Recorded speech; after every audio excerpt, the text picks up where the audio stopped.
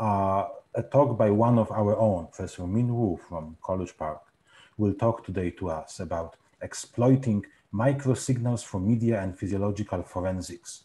As always, we ask that you mute yourself out during the talk and unmute yourself to ask questions as you see fit. Otherwise, Min, the whole audience is yours.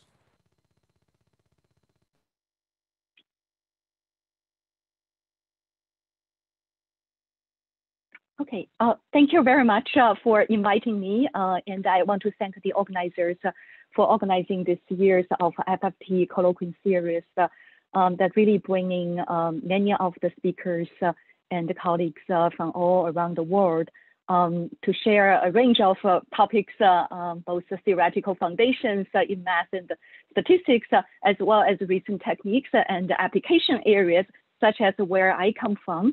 So my expertise is in between of signal image processing and security and forensics.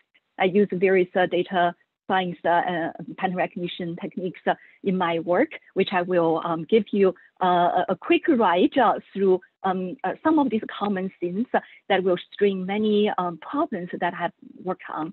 And I will give you this ride to invite you to think small. That is, we are going to focus our attention to signals that have very small strengths.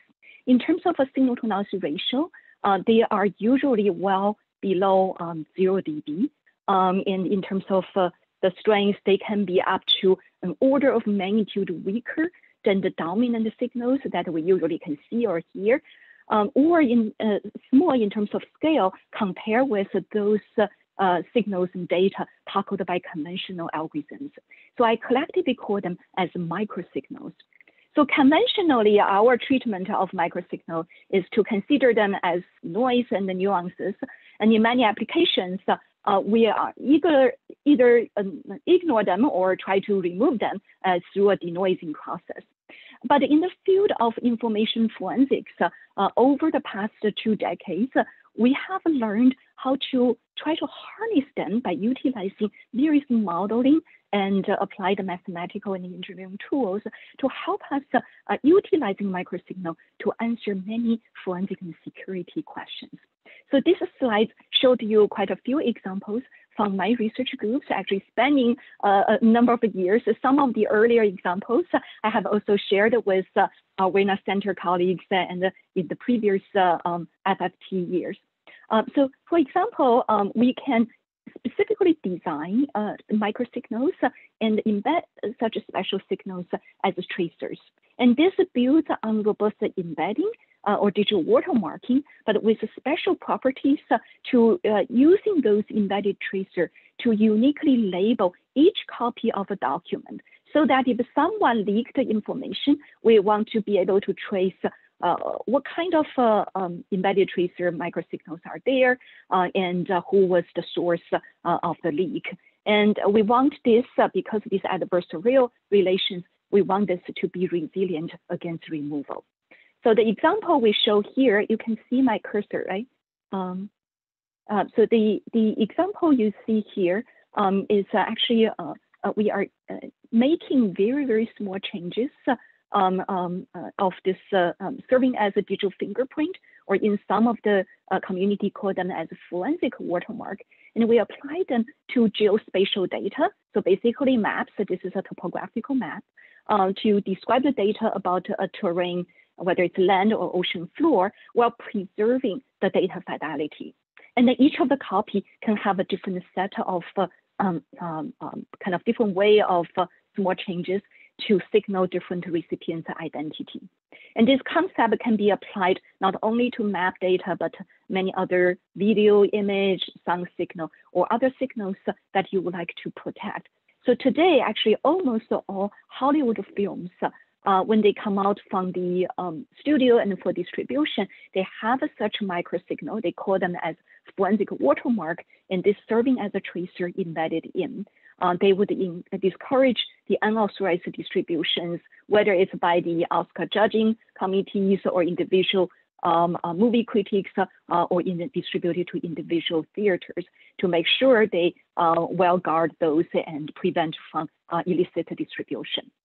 There are also other types of microsignals that may not be this kind of proactive, but are also more opportunistic or inherently captured during the imaging or sensing process.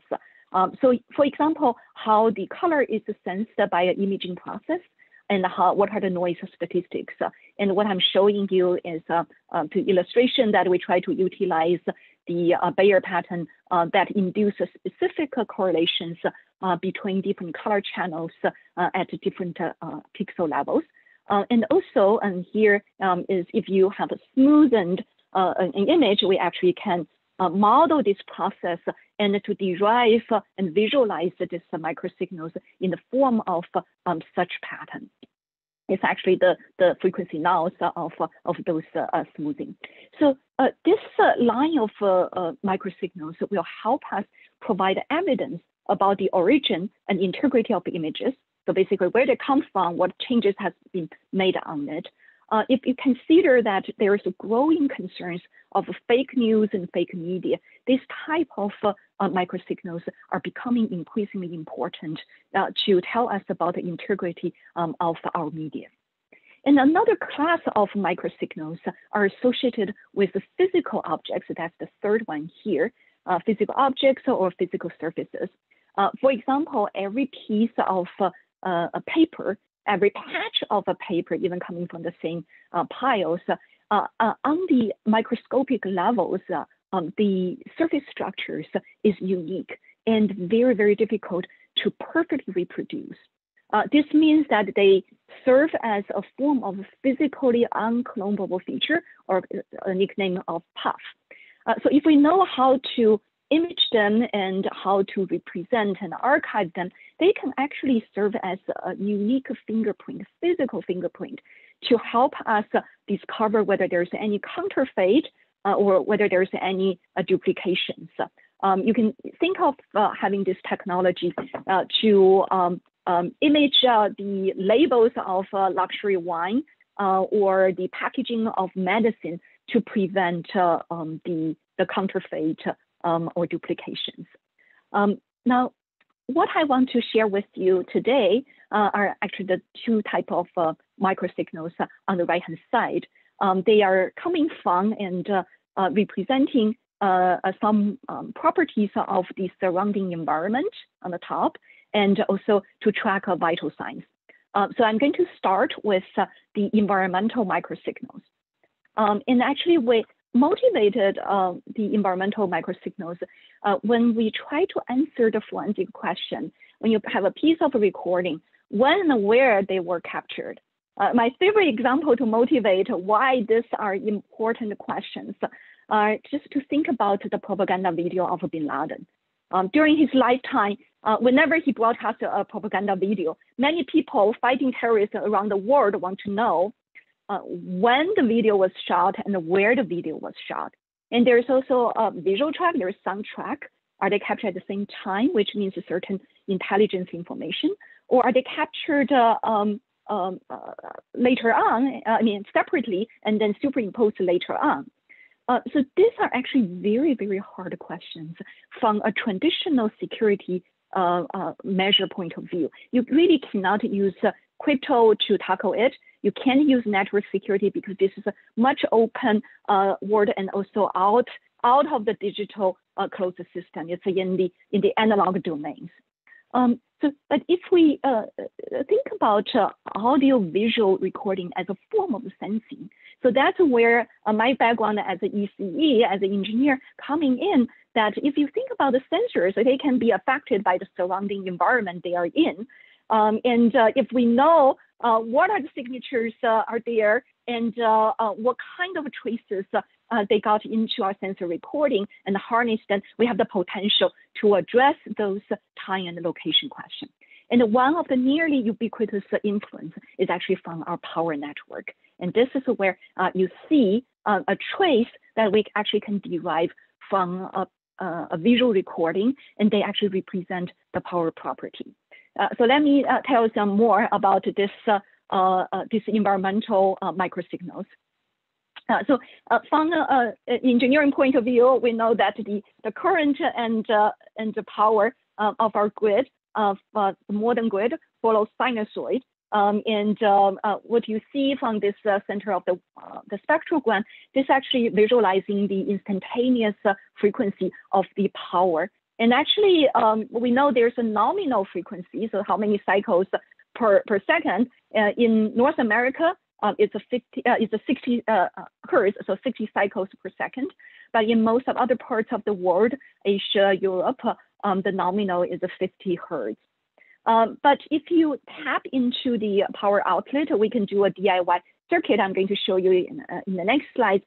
You are going to see that this the frequency is never exactly 50 or 60 hertz. The dynamic process of our ever-changing demand for electricity and also the power generation and the control mechanisms in the grid to meet our demand results in trying to stabilize this power frequency as much as possible. But at an instantaneous time, at any given time, there is these variations. And this is actually known as electrical network frequency, or ENF in short. And what you see is a variation. So horizontal is frequency, vertical is time. And this can be recorded from a DIY circuit, as I mentioned. They also have very interesting properties. The major trends of these ENF variations are consistent in the same interconnected grid. So in US, this means that we have a big eastern grid. We actually can use our circuit to record that. And you actually, for this frequency attribute, you don't even need collaboration from power company. You can do it as a DIY circuit. And we would then be able to know what are the major trends at this given time from New York City, Florida, Atlanta, Chicago, actually also Toronto, and so on, because we are connected with the Eastern Canadian grid as well, because we share the major trends of this variation. But at any given time, we are different from San Francisco, LA, Seattle, Vancouver. They are in the Western grid. And Texas is always special. They have their own grid. So this actually would be interesting that from one location, I actually will be able to know other grid locations measure ENF variation over time.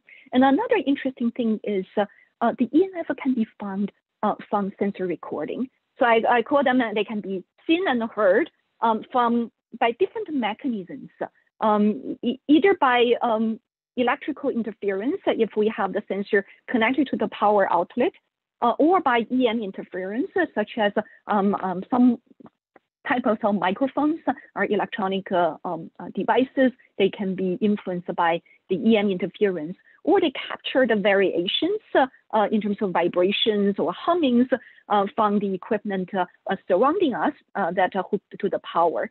Or they could be influenced by lighting. And think about the light illuminate the scene. There could be subtle differences in the brightness from what we captured in the camera that's reflecting that's representing the changes from the lighting, and the light connected to the power. So this is actually nearly invisible, but if we look at average brightness frame by frame, we could visualize those, and those actually form a sinusoid. And you actually could see that because the brightness is a form of energy that reviewed, it's independent of the polarity of the voltage or current applied.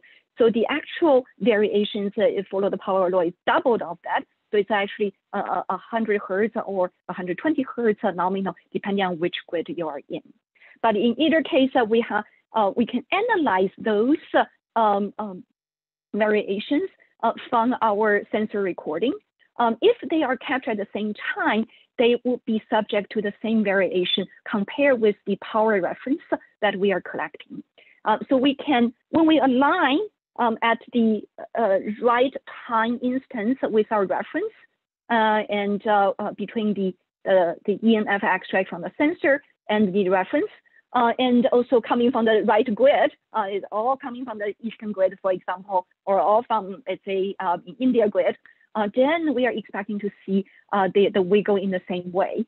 And this will enable us to use a similarity comparison, for example, do a normalized correlation studies to be able to see a peak. And that is an indication, a way to verify what are the recorded grid and what are the recording time. And if we don't know what's the time, we can compare with the power references and do this alignment to identify what is the likely sensing time and the grid location. So that is the basic idea how we can verify the time and the grid location. So as I promised, this is actually a DIY circuit we have with a transformer reducing the power outlet voltage to a safety range, and then with the voltage divider and passing into the analog digital digitization process and to record and analyze. And before I actually analyzing any of the media recordings, and we have been inspired by forensic scientists' work, especially by Kathleen Gregus, who was a Romanian scientist that has first worked on this for the sound recording when he was asked by judge to determine and verify the time for some of the recordings going to the court system. And I consider myself playing with various forms of signals, but more with visual data. So I was really intrigued, and I want to see, can we actually get this ENF from the visual recording, from the sound optical recording.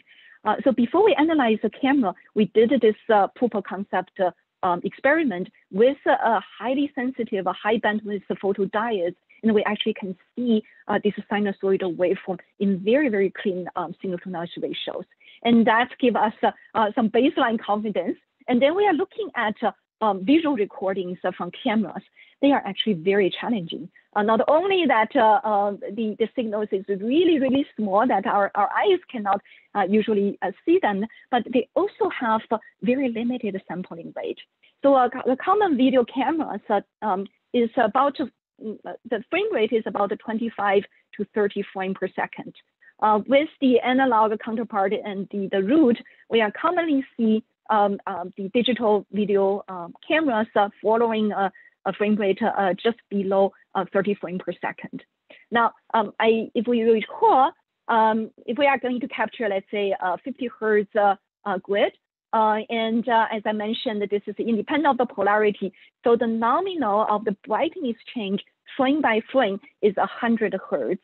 And in other grid, it will be 120 hertz. But we only have less than 30 hertz of the sampling rate. So that is, we know that we have aliencing, and that aliencing can be analyzed. So we are fortunate that for both cost and design issues, the optical sensors really have these anti-aliencing filters in this spatial temporal domain of the sampling. So we actually benefit from that we are seeing that the base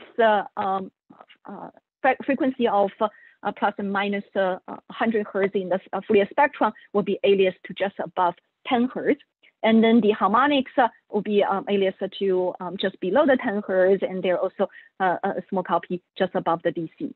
So that's actually where we should look for if we are considering our video camera have this global shutter that are capturing about 30 times per second.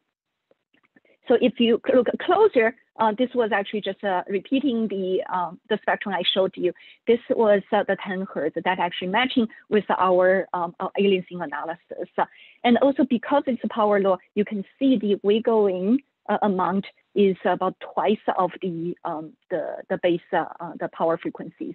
But we can use a similarity check to verify whether they come from the same grid. And if we go back to the Bin Laden question, that there is a visual track, there is sound track, are they captured at the same time? And if they were, they should be subject to the same power frequency variations. And that's indeed the case. This was a recording we made in India. They are 50 hertz nominal, and you can see those are the audio track, and those are the visual track. And they actually, what we say is we can forensically bind them to show they are captured at the same time. And this concept actually can be applied to other multiple media streams, whether it's visual or audio or multiple video. You can imagine that you and friends attending a sports game or an important ceremony. You don't actually need a protocol or dedicated devices. You could use your camera and you capture at different locations. And then afterward, we could exploit the traces of ENF to synchronize multiple streams and provide a multi-view rendition. And along the line, we can also answer interpretive questions. If temporally we inserted a clip or we removed a clip, the ENF is varying relatively slowly over time, and you will expect to have some form of continuities. With the exception, there is a major power outage. The frequency may have more abrupt transitions, but without those catastrophic events, we usually will see more contiguous. So when you see this, there is a jump here, and then also jumping back, there's a strong suspicion, and this is a strong evidence that there's some integrity issues with this video clip. And if you further have the power reference, we actually can analyze segment by segment to tell you what are the likely capturing time of each of the segments. And with this, with abrupt changes, we can also tell where and from when this video was, the inserted clip was likely coming from. So further to talk about the location. So far, the location issues that we can address is by similarity check. So basically, exhaustive search with our power references, exhaustive searching with all the possible grid you are considering as possibilities, as well as all the possible time. And this is actually not only a tedious process computationally, it's also prone to false alarm. So when you have to make so many comparisons with so many candidates, sooner or later, you may make a false alarm mistake. And also, not always we may have this concurrent power recordings to let us do this inference. And what we are looking at is when there is no concurrent power recording, what can we do? When we visualize the data we collected from multiple places around the world, usually this will leveraging our personal or conference trips to different worldwide locations, you actually can see this is us, Eastern US grid by the advanced grid control mechanism and abundant power resources to match the demand. We are actually very stable.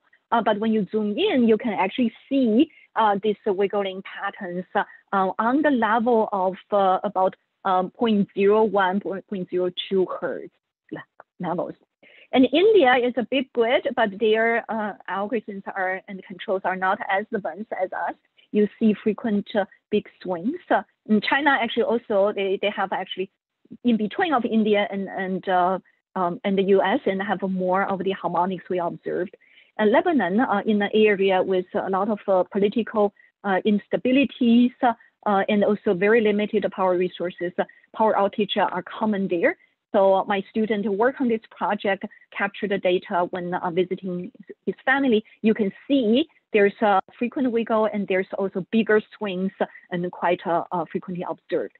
Actually, by eyeballing them, we already have the intuition that we can analyze the features describing the pattern of variation, and then we can casting it under a pattern classification or machine learning framework to infer where will be the likely grid that have generated a piece of recording carrying the ENF we extract. So we did that. That this was actually before the major advancement of deep learning a few years back, and also we have a limited data, so basically smaller data problem. We use features that coming from our our modeling and both statistical and physical understandings of the problem. So we use, mean and the variance are, of course, the first things considered. You can almost immediately differentiate 50 versus 60 Hertz grid. And in addition, we have seen the benefit from using wave analysis to look at the time frequency features at the different time frequency scales. And also an AR modeling to help us looking at how this autoregressive properties as well as in terms of the residual.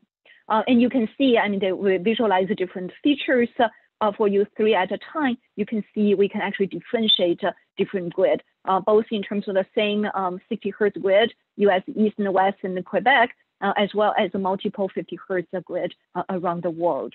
And certainly with more data, we can also leverage some of the deep learning tools as well. And we are actually making new progress and have a new result along that line. We also have actually bring this after our initial research, shape this into a student project where we have got IEEE Single Processing Society to adopt it as a global undergraduate competitions. And we have also written an article and make the data available for the community. Now, for the ENF signals here, we also have the possibilities to analyze many of the historical data, especially many of the historical sound recordings were captured using electromagnetic tapes. The potential ENF traces could be even more profound. So we have done a series of work along that line in collaboration with our iSchool colleagues. And this is really using the modern tools to help with the digital humanity. And one of the example I showed here was actually leveraging the knowledge now with this ENF recording when we have tapes that have a serious distortions during the capturing. You will see artifacts. Let me see if I don't think I shared audio. So let me reshare mine and so that I can play with you. Okay, share sound. Okay, so from here.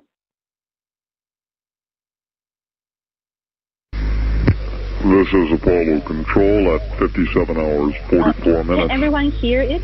We've had no further reports from the crew to indicate whether or not Neil Armstrong and Buzz Aldrin have returned to the command module. This is a historically very important piece of the audio clip. So that's when Neil Armstrong just finished the moon landing mission and returning to the lunar modules. And the Houston, the ground base has trouble in connecting with them. And you actually already heard the announcers actually had this very, very low distorted voice. And traditionally, we would need to know who was speaking or do a trial and error to modeling their pitch and restore this piece of recording. But now we know that there is potential, this ENF traces there. So indeed, we analyze it and we see very, very clear ENF traces. And we actually can use them as a natural inherent pilot signals. And you see why this is the distorted. They were supposed to be around 60 Hertz. Our Eastern grid is very flat, very, very stable on this overall level. But the playback and the recording speed doesn't really match. So we can use our nominal understandings and then to guide how much restoration of the speed we can do. And here is actually a very simple restoration just by that trace without any of the speech modeling. This is Apollo Control at 57 hours, 44 minutes. We've had no further reports from the crew to indicate whether or not Neil Armstrong and Buzz Aldrin have returned to the command module. Okay, so that's the basic idea of utilizing this to our advantages, and there are also many other use from preservation to restoration to time location inference.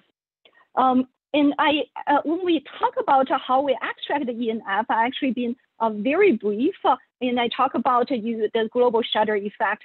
But since our initial work, actually CMOS sensors has becoming much more popular and in many of the today's camera.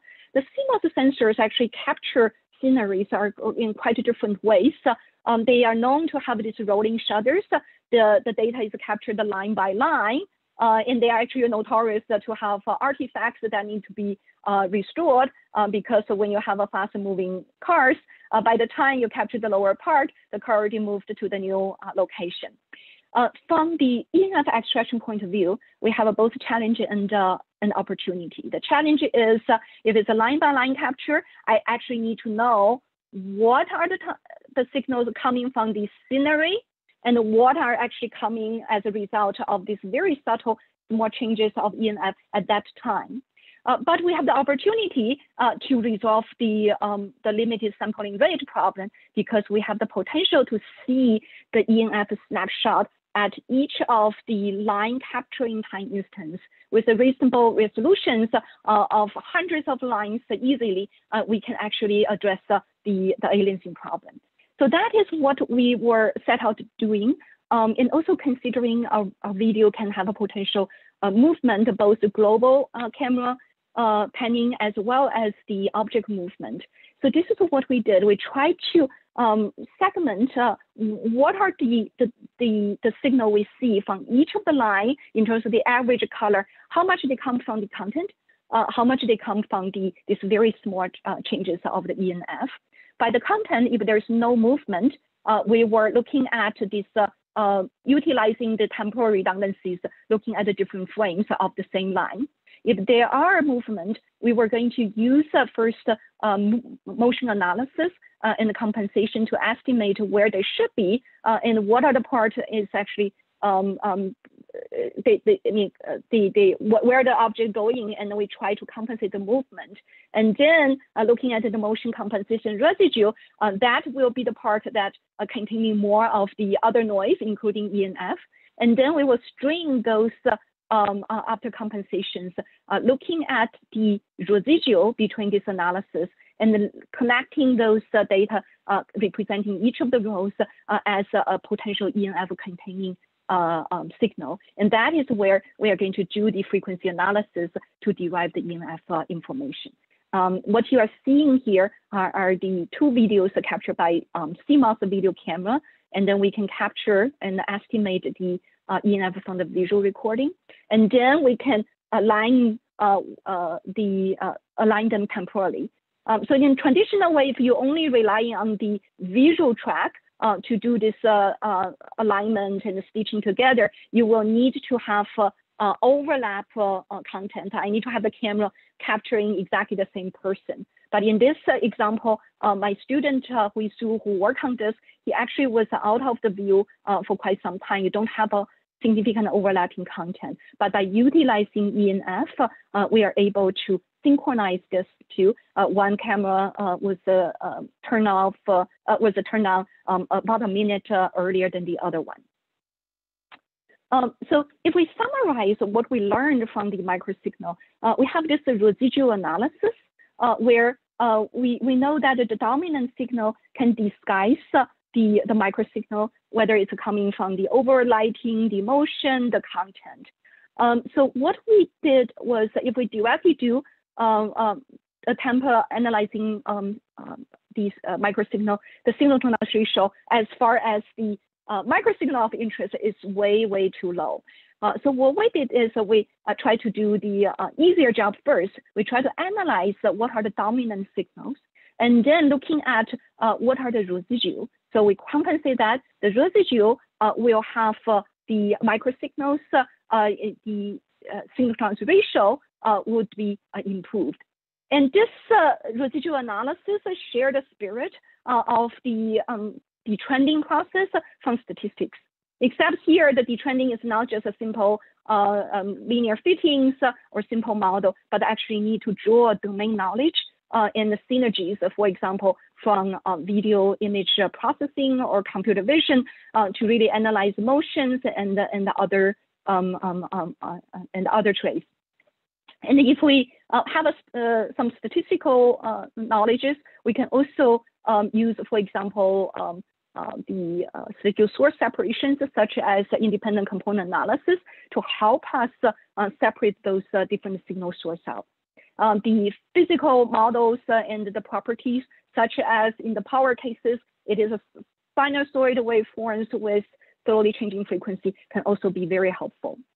And this is actually one of the angles that we see in the opportunities for us to really transfer the understanding and techniques to other part of microsignal analysis. For example, the emerging physiological forensics, where we are looking for ways without using any contact and touch sensors to monitor our physiological condition. And one of the physical conditions that's really important is our heart rate as a very important vital sign.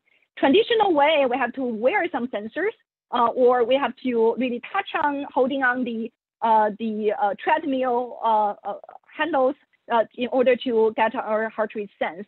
But in the recent decade, we have actually seen promising research to explore using video without any touch to analyze the video and infer the vital signs. As our heart pump blood to everywhere of our body, the periodical blood flow changes underneath of our skin can actually be reviewed as very subtle color changes at the same pace. So by the pioneering work from VACUSC in 2008, as well as some of the additional work soon after by two groups of MIT, especially from this very popular demo from the MIT groups that you see here. If we don't have any movement, just stationary, we have the potential to analyze frame by frame what are the average facial color, and then we can amplify it and we can analyze in terms of the frequency component to track the heart rate. So when we look at this line of problem, again, we are intrigued by, but we also ask what are the challenging situations? What if the person is not sitting still there? What if you are running on the treadmill and you don't want to, like a professional athlete, to wear this uncomfortable chest strap? Or your wearables becoming popular, but there's usually loose fitting. It's quite noisy, not always reliable. And in the application scenarios where we may have, like say, a driver monitoring in this bumpy car, and also those children with special needs, we want to monitor their physical conditions to do some early warnings of potential breakdown, or in the law enforcement surveillance. So in all those, we want to see how we can tackle this dominant movement that's going to be really disguise our microsignal. So here, what I want to let you know is what we've seen is actually a form not new. It's known as the photoplethysmograph, using the optical waves to measure the blood volume change. With COVID, we are all familiar with the oximeter's role to capture and measure the blood oxygen level, as well as the heart rate through the periodical blood flow, blood volume changes in our fingers or the earlobe. So that there we have a light source, and then we see on the other side what is the absorptions by having the photosensors. And what we are seeing here in terms of a camera is actually measuring basically the same mechanism, but with this remote or contact-free. So this is known as the RPPG, PPG standing for photo optical sensing of plethysmograph, the volume changes using instrument to measure them. So here we have a light source, and then it's penetrate different layers of our skin, and then reflect it back and captured by sensors. And you can see we can be influenced by the pigment. So different skin color may have a different levels of challenges. And as our blood volume changes, and we see those reflected lights, and we can analyze the color. So that is a basic imaging mechanism. And then going back to how we tackle the motion issues, so our residual analysis can be applied here. My student Qiang Zhu, who worked on this project, we see him actually running on the elliptic machine. So we take the video and use our high-resolution motion analysis to recognize and align them, stabilize that video, and identify the region of interest. This can also be extended to the whole facial color range if we have a facial region detector. And then we will be looking at those facial colors frame by frame, and then we try to merging those color information into a signal that contain mostly relevant to the heart rate. And this signal can still be quite noisy, and we need to tackle that very faint, noisy frequency analysis problems. And we visualize the cleanup versions for you. And here is our estimated heart rate. And this is our overlaid results. The black ones are coming from the gold standard using the chest strap that Chang is wearing. And the red ones were from our estimate using only the video. And this was actually a version that we were able to track in nearly real time. And you can see mostly we are well within 1% of the relative error. Actually, the variables, 3 to 5% of deviations is very common. So you can see this as a promising way to have a contact-free physiological monitoring. We actually do not even need the persons to be aware of we are capturing and we are doing this analysis. So here we summarize a few steps of what I just described. And what we see, again, technically, in addition to this residual analysis that I described, there are also one of the common challenges and needs that we see from this physio microsignal, as well as in other microsignal problems, such as the ENF, the power signature, and others. That is how we can track very noisy, very faint traces. And initially I thought tracking this frequency and time varying instantaneous frequency is really a simple problem, because it's really frequency analysis is a bread and butter of signal processing. But actually, despite we have many of the techniques in the classical literature, the problem here is actually very challenging, because many of the conventional techniques doesn't really work well below 0 dB. This is what we see. You see this dominant traces from the motion.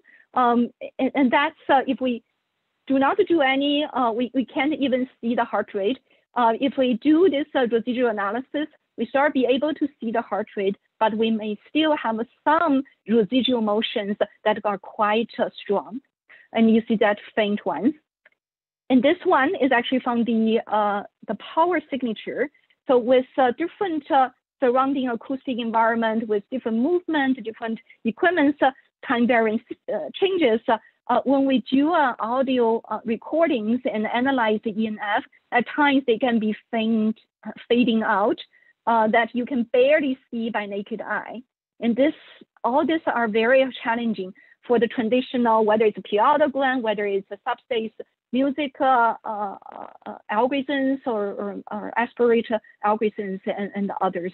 That's a very challenging to extract reliably. Another examples are coming from, and the courtesy of the work from my colleague Ray Liu and his collaborator Feng Zhang in their commercialization effort of RF analytics and sensing. So they are using the Wi-Fi based RF signals to sense the breathing.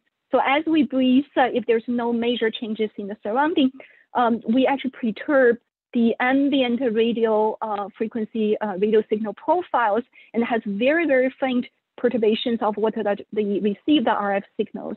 And with their effort, they can actually analyze and harness that, and you can see it's boiled down to want to track a very, very faint signal. So with all these different area of microsignal analysis, we see this common need. So since we have found that the conventional approaches doesn't work well because of very low synchronous ratio, very strong interference from other sources. And also, in many cases, this is not a big data problem. The distortions are there, we know, but they are highly time varying and have many occasions of unforeseen situations. That means that even though, for example, pitch tracking in speech analysis is one of the kind of widely studied problems, we do not have the luxury as speech colleagues to have abundant data and have more regularities of what signal they are looking for, what type of distortions they are commonly tackling.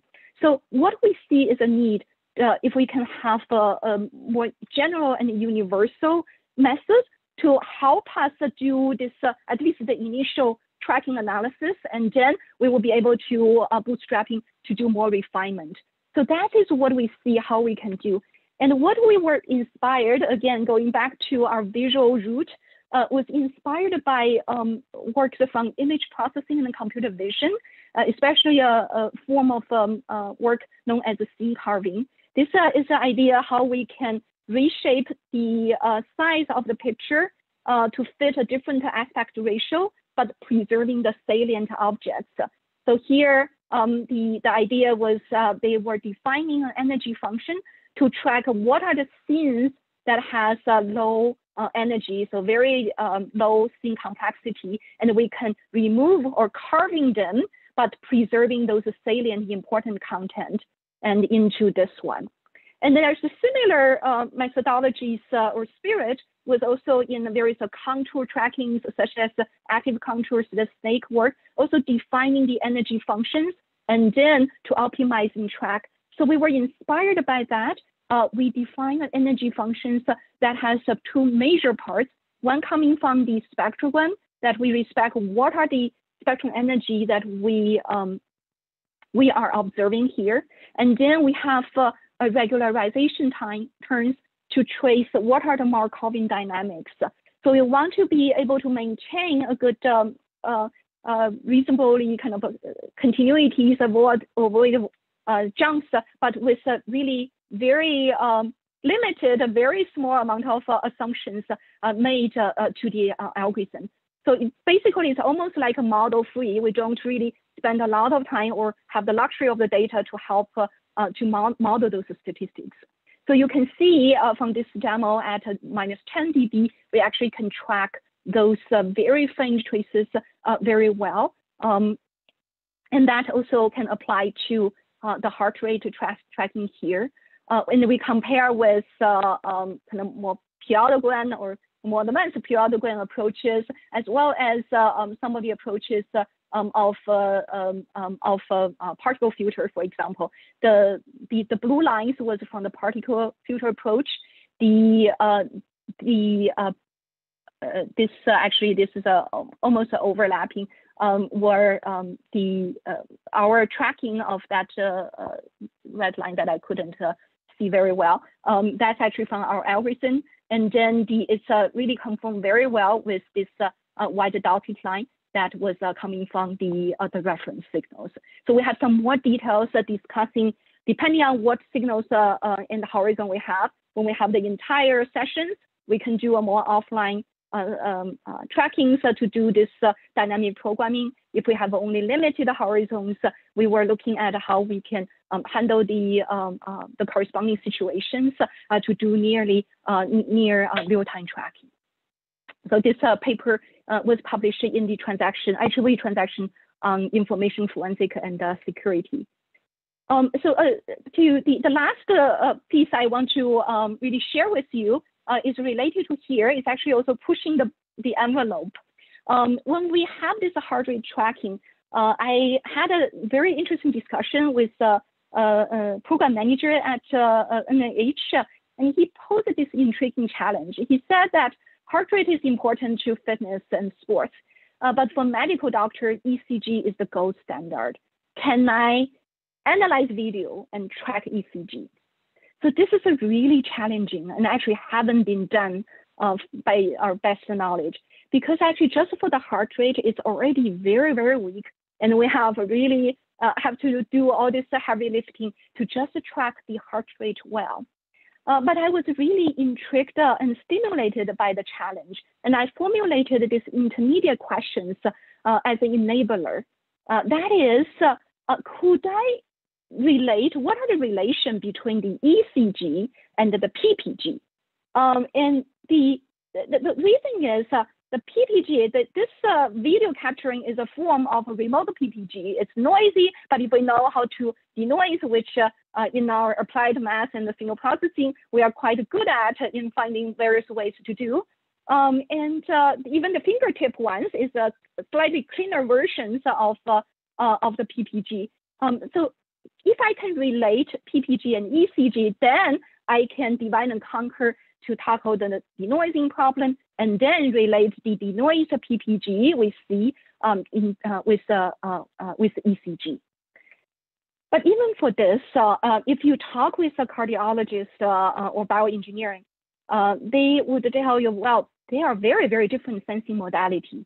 And even though they see there is a potential advantage and the benefit that we actually can allow continuous monitoring of ECG, you don't have to deal with that annoying stickers. We can actually transfer the much abundant cardio clinical knowledge in cardio-based analysis from ECG, transfer it to this more new modality of PPG. So this is actually what we have seen, that the ECG has this signature waveform, and the PPG is much smoother. So I overlay one of the cycle for you.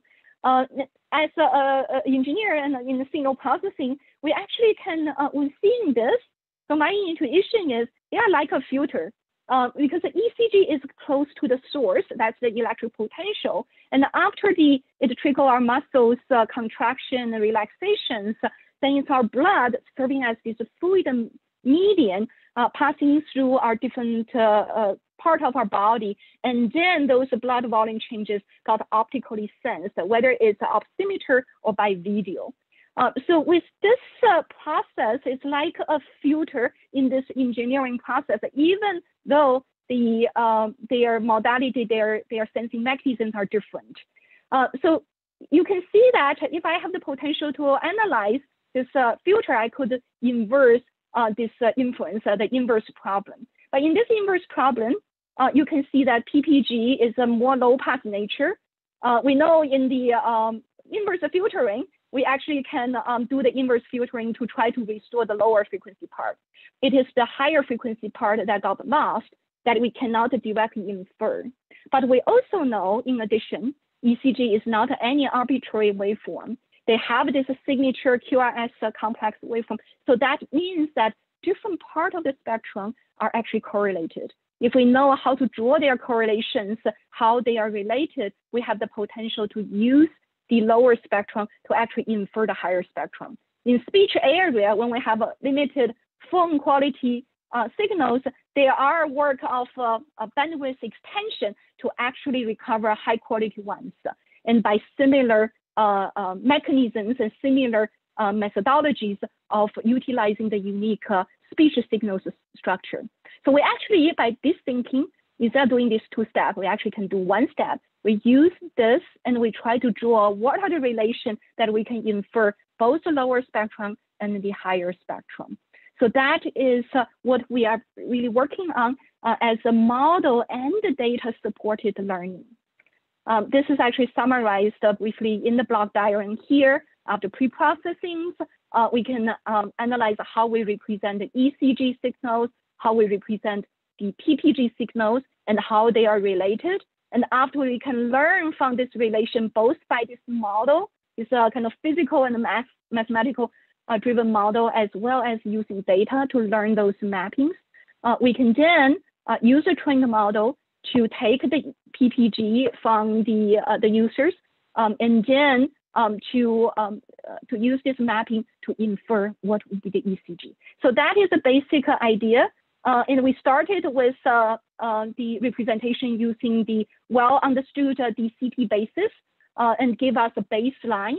And you can see we're using a principled approach instead of throwing everything into a neural network and then not explainable at all.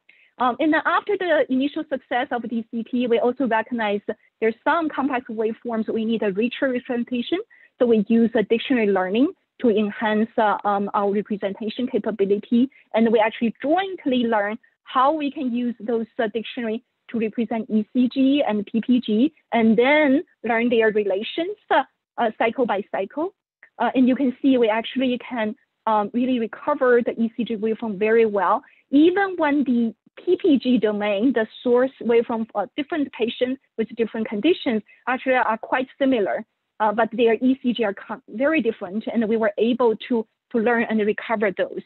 And with more abundant data, such as from the MIT ICU data, the MIMIC database, we are in the process actually to incorporate deeper models on certain modules to provide a richer representation. So that is kind of what I want to give you this ride of the expanding the forensic scopes in microsignals. We harness them from law enforcement to journalism to physio and health monitoring.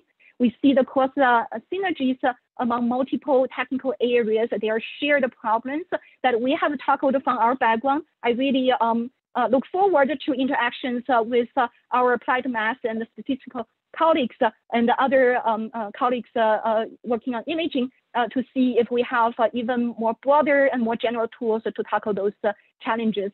There are both the benefit and the cautions. I mentioned briefly about privacy issues. You can sense someone's heart rate without even letting them know. But again, we see the promising use of them in telehealth, especially with the COVID. We actually have an ongoing work estimating the blood oxygen levels. And we really look forward to interactions with the audience and the colleagues. And thank you very much for your attention. Thank you, Min. Thank you so much for a great and entertaining talk. That was fantastic. Ladies and gentlemen, as always, please feel free to unmute yourself and ask questions to our speaker.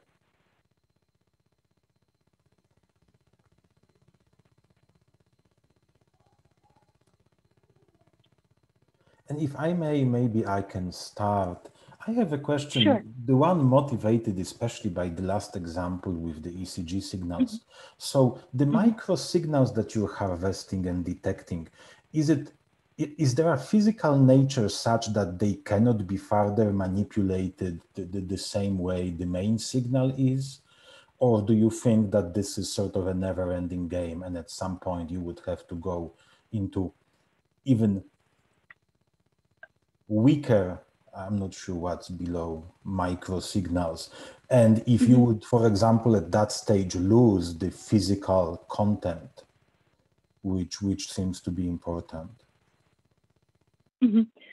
So in terms of manipulating your heart rate, and actually this is a heartbeat signal. So you can also potentially analyze the heart rate variability, which is known in the neuroscience and the biomedical field, that is also related to our nerve functions, and actually is one of the modality can infer a person whether it's under stress and fatigue levels and the emotional conditions. So those, I would say that with really, really well-trained, maybe spy, that they may be able to really calm down their physiological conditions.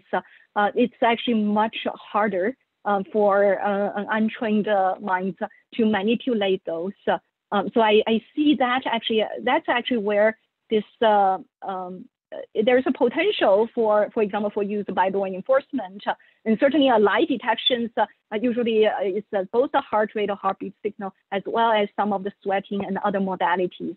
And here we only have one part, but it's interesting to explore the use. But the flip side is because I do not need your permission to actually analyze the video, there's also greater privacy concerns. Even in the sports arenas, athletes has been also concerned, but they also have the opportunity to see if they have a control, if they can really determine how their physio data is used, that's actually an area they also see the opportunity to engage with fans. Those are from our discussions with the domain users that potentially may be affected or benefited from this line of technology. Thank you, Min. Thank you very much.